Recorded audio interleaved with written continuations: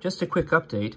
I was tweaking that Gravelflyer Tesla driver board again so that we could get the maximum power with the absolute minimum number of components, and I would say this is it. These are snubber capacitors, which aren't required but recommended, and this is just an LED indicator. So this whole circuit here, the entire driver, is just 2 MOSFETs, 4 diodes, and a center tapped inductor, which you could also use 2 separate inductors and it works perfectly fine.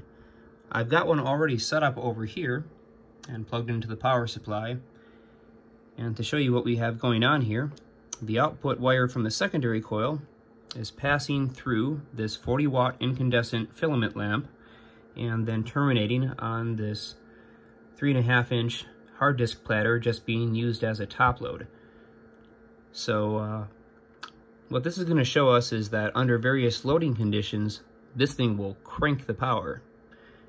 I'm now going to bring it up to 8.4 volts. It will operate very nicely up to 16 volts.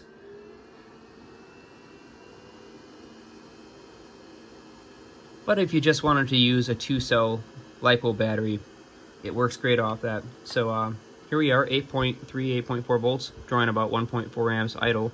But if I give it a bit of a capacitive loading, check this out.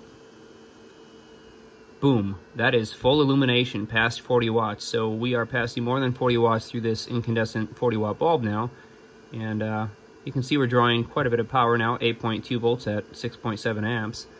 And so the rest of that energy is actually going into the dielectric field above and around this top load disc.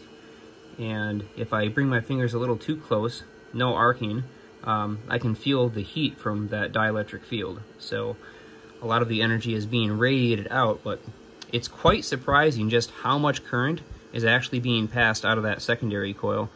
And it looks like the super simplified driver with the minimum components, it can work pretty darn well being stripped down like this, so it looks like we might have a winner. I would say that about sums it up. I'll be pumping out those schematics once I verify that the driver board is not having any problems with various super cheap MOSFETs.